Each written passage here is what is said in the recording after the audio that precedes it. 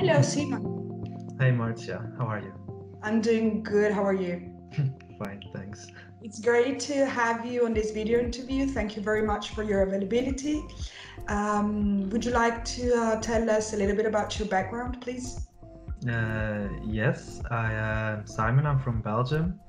I studied orthopedic shoe technology, and in my final year, the pattern maker told me about Arsutoria, and like by that way, I found a school and was more drawn to the like fashion world of shoes, and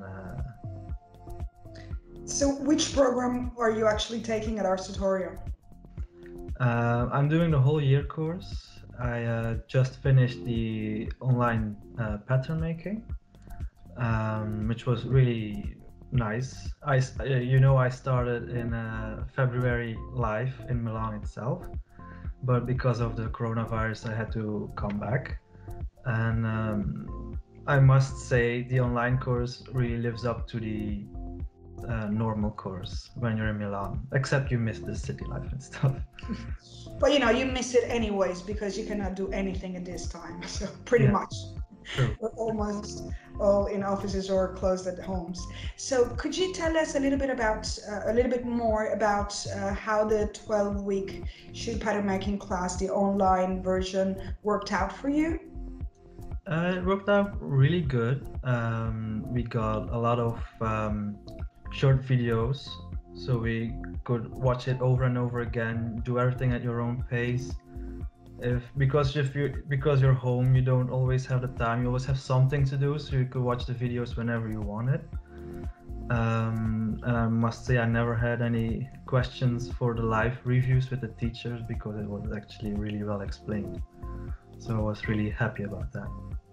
So basically you started in January, then there was a big stop because we also needed to readjust to the online modality. You've taken a number of classes online, and now you're taking a sneaker class online as well.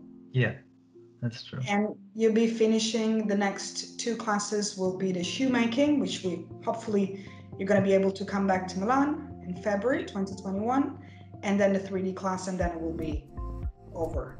Yeah, that's the plan. And then the journey should begin even more. Exactly, absolutely. One last question. As per the experience, the specific one on the pattern making class, the online one, would you recommend it? Yeah, for sure. I was in the class itself, so I know what it is to get it live.